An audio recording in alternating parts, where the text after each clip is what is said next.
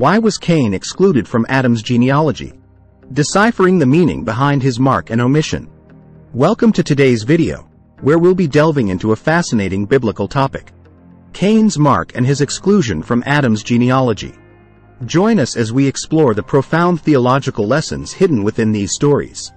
Cain's mark, a symbol of God's judgment and mercy.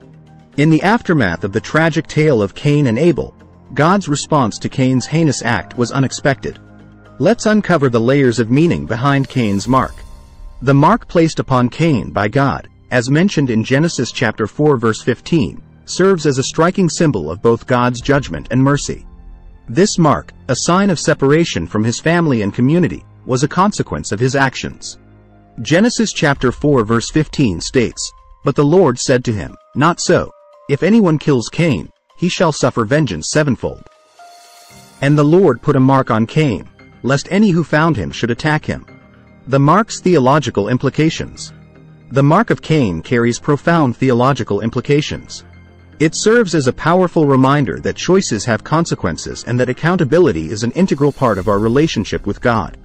This mark demonstrates the intricate balance between God's justice and mercy. Despite the gravity of Cain's sin, God's act of marking him for protection showcases the compassion present even in times of judgment. Covenant and obedience. To truly understand Cain's mark, we must consider the context of covenant relationships. Covenant creation theology sheds light on the importance of covenant faithfulness and obedience. In covenant creation theology, Cain's actions are seen as a departure from the covenant established between God and humanity. This departure set a precedent that led to his exclusion from Adam's genealogy. Cain's omission from Adam's genealogy. Turning our attention to the genealogy presented in Genesis chapter 5, we notice a significant absence: Cain's name. The omission of his name highlights the selective focus on those who remained aligned with God's intended path. Genesis chapter 5 verse 3-5 confirms this focus. When Adam had lived 130 years, he fathered a son in his own likeness, after his image, and named him Seth. The days of Adam after he fathered Seth were 800 years, and he had other sons and daughters. Thus all the days that Adam lived were 930 years, and he died. Full preterist perspective on Cain's mark.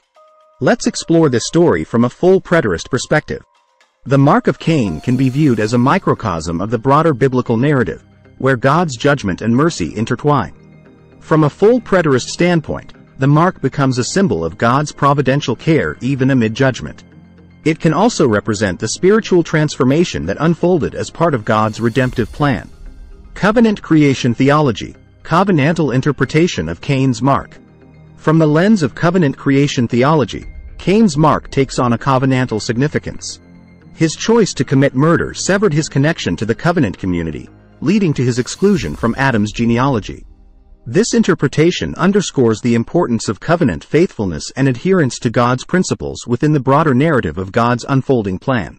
As we conclude this exploration, we're reminded of the timeless lessons found within the story of Cain's mark. Choices have consequences. Accountability is a fundamental aspect of our relationship with God, and the intricate interplay between judgment and mercy continues to shape our understanding of God's redemptive plan. Thank you for joining us on this journey through biblical symbolism and theology. Stay curious and keep seeking the depths of understanding within the pages of the Scriptures. If you found this video insightful, don't forget to subscribe and hit the like button. Stay blessed.